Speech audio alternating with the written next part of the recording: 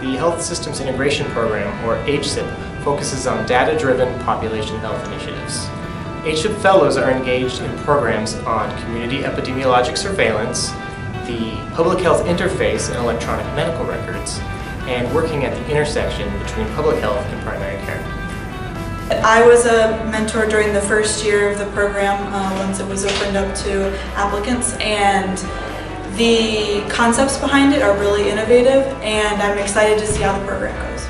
Health systems integration is the linkage of programs and activities to promote overall efficiency and effectiveness to achieve gains in population health.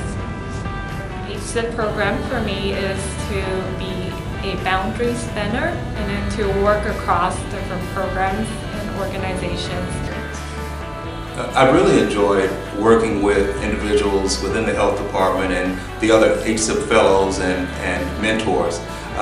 They have really shone the light on the program and what needs to be done as far as health systems integration is concerned. I've had an excellent experience with the mentors, also with my fellow colleagues across the country. Really innovative thinkers, and I think that's really been a great benefit to me in the fellowship program. What I've enjoyed most about the fellowship experience is the flexibility that we get to work on a variety of different projects.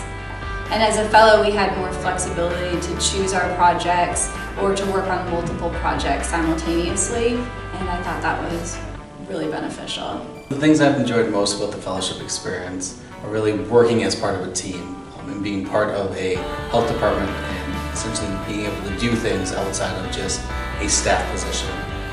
So during my time I've been able to work with prevention, communicable disease. I got to work on a meningitis outbreak as well as go to tuberculosis outbreak investigations.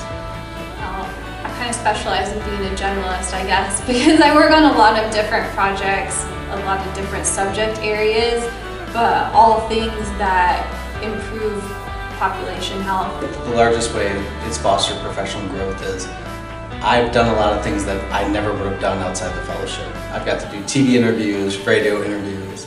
I did a YouTube video as part of an IPE project. So it's really allowed me to grow and do a lot of risky things that I felt were, I'd never had the opportunity to do.